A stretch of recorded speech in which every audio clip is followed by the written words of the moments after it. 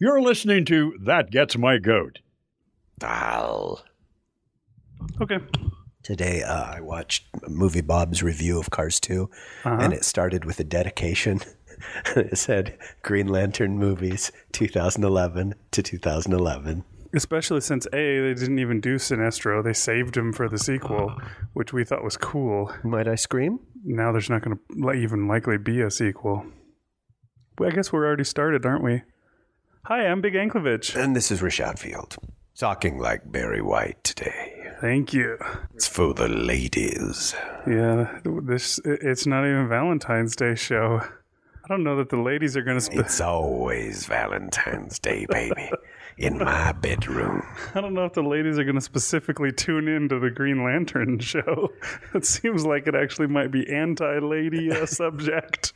I think all of That Gets My Goats are anti-lady. That's probably true. And anti-men as well. Like only the guy who edits them listens. Man-child. Yeah. This week we're talking about Green Lantern. We missed Super 8. You didn't see it, right? No, I didn't see it. Did you see it? I think you would have been a bit better off, my friend. Yeah, I've heard. I was looking at Rotten Tomatoes today, and Super 8 was like 82. Green Lantern was 26, I believe. Well, how much credence do you give Rotten Tomatoes? If somebody says, it got really high tomatometer score, do you go, it must be good? Well, they're pretty much usually right. You get enough folks that know about movies and pool all their scores together, and you're going to have outliers. You're going to have people that are like, I loved it, just because it happened to be specifically for that person. You know what I mean? Like sometimes there's a movie, like there's that movie Phenomenon. With John Travolta? Yeah, John Travolta was in. At the time that movie came out, I was a big John Travolta fan, which is kind of weird because I don't like him at all now. But at the time, I'd just recently seen Get Shorty, which I absolutely loved that movie, and he was the main character in. And other than that, I really hadn't seen anything of him. And so this was my measure was Get Shorty. He was super cool, and that movie was awesome. And so the next movie he was going to come out with, I wanted to see it. So it had John Travolta in it. It was shot just up the hill from where I grew up. So all the scenery in that movie looks exactly like my hometown. It's all, the rolling golden hills with the big oak trees everywhere and stuff. It was shot in Auburn, California. And he butchers Portuguese. He does, yeah. He learns Portuguese in that movie as well, which is a language that I learned in South America. And so, yeah, it was like factors were all lined up for that movie to be especially pleasing for me. So, sometimes you can have that where you have a movie that strangely works for one person where everybody else is just like, it was all right. I don't know. No big deal.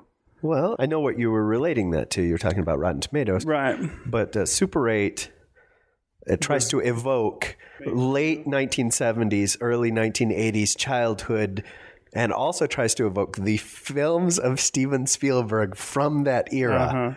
And it's got a bunch of movie-obsessed kids in it. And now, is it set in the 70s? It's not set in 79. Oh, it is? Oh, yeah. Okay. Since you haven't seen it, I guess we can't really talk about it, but I know I've gotten old because 2 or 3 times in the movie I thought, doesn't one of these kids have a friggin' cell phone? Just get your cell phone out and everything will be okay. But no, I recommend that you see that. I thought it was really good. Well, it didn't make a tremendous amount of money its opening weekend, so, RIP, but it held on. So, F the whole opening weekend mentality. That's good. Plus, it was cheap to make. This is a perfect prologue to our Green Lantern conversation. Right. I believe, they were trying to spin it saying that Super 8 had a $50 million budget. And so it's already in the green. That was $30 million in actual advertising, and the rest was what they used. Well, yeah, the advertising thing, the studios aren't really forthcoming with how much they spend on their advertising campaigns. And the theory on Green Lantern was it had a $140 million advertising campaign. So I can believe that, the amount you seem to see from that. There's that. But yeah, you and I saw it independent of one another. I believe we'd planned on seeing it together, didn't we? Yeah, we had it all set up, and then you had to go out of town and and it was your anniversary. I was doing that as well, so it just didn't work. And as we said in the last episode, or leading up to Green Lantern, it could be really, really good or it could be really bad. I was afraid because the trailer made it look like a cartoon. Yeah. And it was funny, in the ensuing weeks before it came out, a lot of people were saying that. Oh, that looks like a cartoon. That's too cartoony. Probably not a complaint that Cars 2 is going to get. Anyhow, from the reviews that I've read, that's what most people have said. They may say that whether they like it or don't like it, but they always say the animation is, of course, amazing. Well, yeah, I've seen trailers for Cars 2. And I remember when Cars came out, at the very beginning of that movie, there's this big race, maybe during the credits or something like that. And they showed that in the trailer, and those things looked like real cars. And I think I saw a clip of that today of Cars 1. And I was like, oh, wow, Cars 2 looks even more real than Cars 1. And then I realized it was Cars 1. Back to Green Lantern. So you saw it with your buddy, the one that really loves DC Comics, correct? No. Okay. I saw it with a friend that loves comics in no way particular. Well, then you have a perfect companion then. I saw it with somebody who loves DC Comics. Is a DC guy all the way. Is always cousin? Trying to tell me, my cousin, who's always trying to tell me about how greater the DC superhero pantheon is. He's trying to tell you how great Dr. Light is and how awesome Elongated Man is. Yes, often. Yeah, those are really awesome, though. I'm surprised they haven't made a movie of Elongated Man yet. Oh, I'm sure it'll happen, judging by how well Green Lantern has done. So gung-ho Warner Brothers has always been to begin with. Yeah, you and I saw it with very different people then. And so I think I'll be curious to hear what your friend had to say, because that was a fear that a lot of people had going into it was, is this one going to be too inside baseball? Is it too much for the fans of the comics and everybody else is going to be left out in the cold? And it starts with this prologue that Jeffrey Rush reads, where he tells you about the history of the Green Lantern Corps and all the members and the history of Parallax and all this stuff. But then when the movie goes, it tells all that stuff again. And I wonder if that prologue was added after, they'd put it all together and said, I wonder if people are going to be lost. Let's spill it all out here at the beginning. Yeah, that was one of my complaints, my early complaints is, why are you doing the info dump at the start of the show? Why can't you just work this stuff in through the film instead? I don't know. I tend to get irritated with films that start out with a big prologue. What did you think of like the 11, 12-minute Fellowship of the Ring prologue, though? There's a lot to tell in that, although I still don't know if it was necessary. But they were all deceived. Yeah, there's a lot to tell in that, so depends on how much you have to get across. But the stuff that they told in that stupid Green Lantern prologue was unnecessary, I think. They didn't do anything in particular. The thing is, it was the origin story of Green Lantern. So we have built in already a character who doesn't know anything about this stuff and has to learn it all, just like we have to learn it, us viewers. A lot of times they'll do that kind of crap in a movie where they want to get across some kind of a complicated thing, and so they'll throw in that fish out of water character, the one that doesn't understand what's going on, so that they have to explain everything to that guy. And sometimes that's over the top. But in this case, he had to learn that stuff anyways. Why can't we just learn it with him? I don't know. Do you want to just immediately start talking about the show, or do you want me to ask you specific things? What did you think of this? And then we can talk about it. Or do you have an agenda? Is there something you want to get off your chest? As there is something I can't wait to scream about. I don't have an agenda. I really don't have a lot to say about it. So maybe things will come up as like it just did with the prologue when you mentioned that. That reminded me. But really, as far as it goes, I don't have all that much to say about it. Okay. Well, then let's just start with Ryan Reynolds. What did you think of him as Hal Jordan?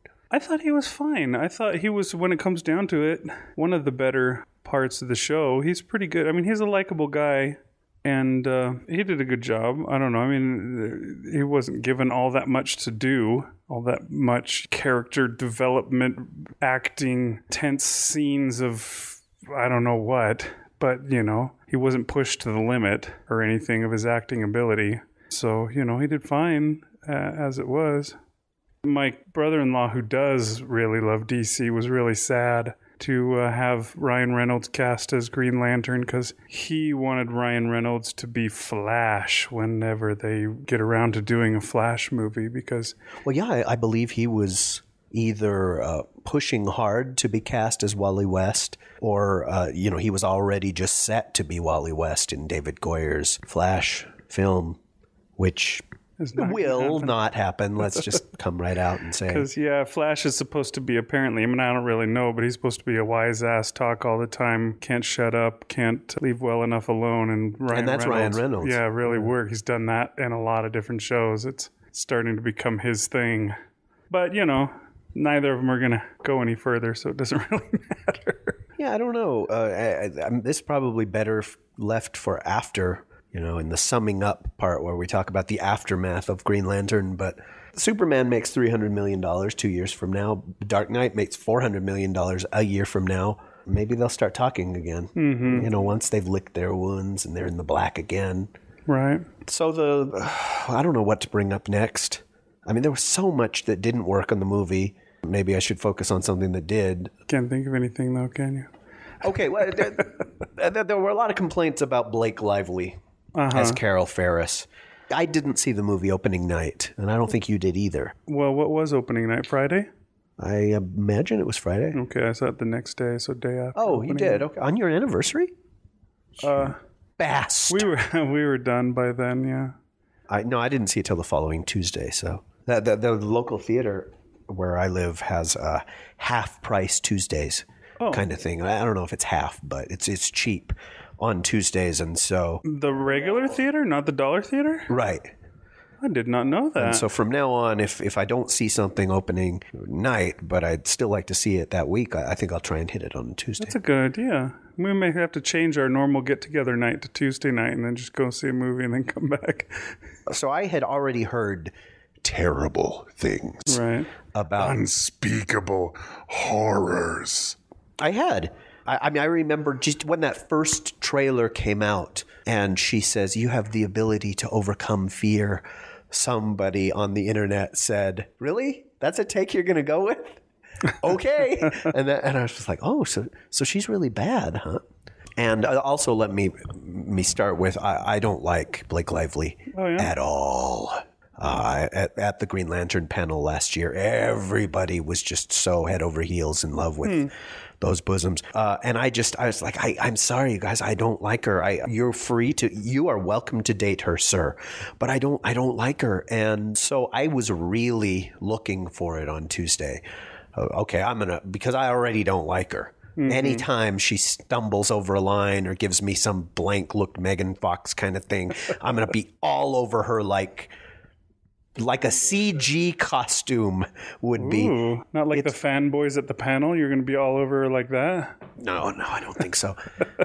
In a very negative way, like a CG costume. Oh, okay. And it's so weird. I didn't see it. I was looking for it. I wanted to hate her, and I didn't. So I don't know. Maybe that means that she wasn't so bad. Maybe that means I'm just blind. I don't know. Maybe the bosoms finally got to you.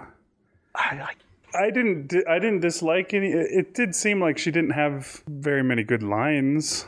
Stuff that was written to make her fun, likable, anything.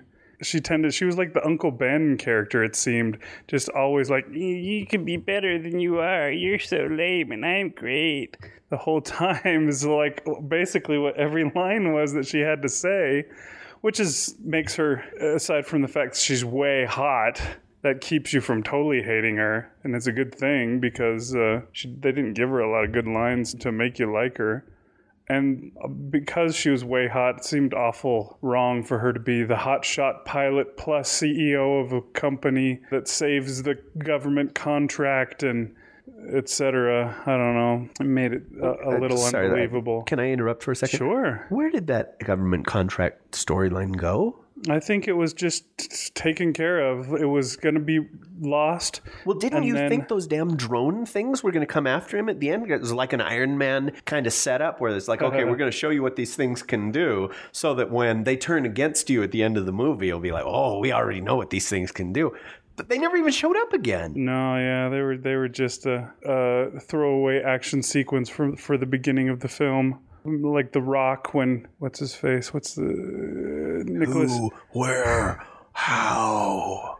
When Nicolas Cage goes to disarm whatever it was, and like the stuff sprays out, and it's like, and then it just ends, and he stops it or whatever, and it's not really important because The Rock is going to get taken over, and he's going to have to take care of that.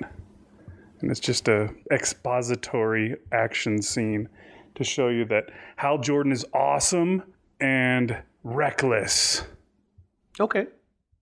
Now, I don't know how well you know Hal Jordan. I don't really, to tell you the truth. I don't either. I was going to ask you how was this Hal Jordan? Was this true to the character? Was it, but never mind. We'll move on. If he's supposed to be kind of a douchebag or not. Seems like that's what they wanted you to think of him, though. I guess he was supposed to progress and be less of a douchebag by the end. They were trying to give him an arc, a Tony Stark kind of thing. Right. That's a review that I read of the film actually referenced that, saying that what was the other movie that they compared it to? Another superhero movie. I read a review where they said that there was this movie with Tom Cruise where he was a pilot and that he had lost his father, and then he had a flashback of his father's death during like a maneuver or something like that. And having never seen that Tom Cruise movie, I'll just have to take their word for it. That wasn't what they were comparing it to.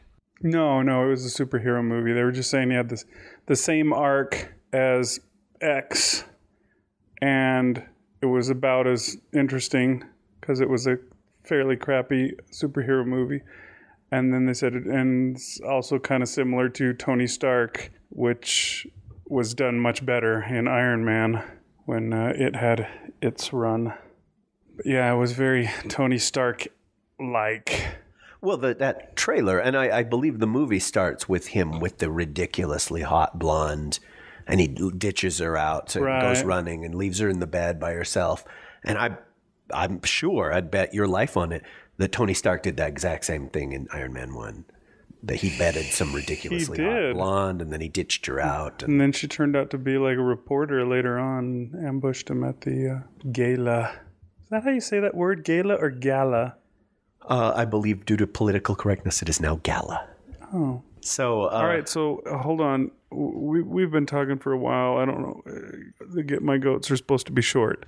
So we'll cut ourselves off here, and then we'll pick up from here next week. So folks, I'm sure, are getting used to us doing this by now. So here we are. I think it works that way. Yeah, that's been our show for today. Tune in next week. On a very special episode of That Gets My Goat. That's right. See you later, folks. Good night. That Gets My Goat is produced under a Creative Commons 3.0 license for some reason. The actor who's doing the voice of Smaug in The Hobbit. Mm-hmm. Benedict Cumberbatch. Wow. Jeff just loves that name, but I think it's maybe the worst name ever. Benedict Cumberbatch. If your name's Cumberbatch to begin with, you really ought to just be named Joe or something. The parents were not kind. Their other kids was like Constantine, probably, and like Algernon. Oh, hey, that's good. Cumberbatch. Algernon Cumberbatch and his brother Benedict.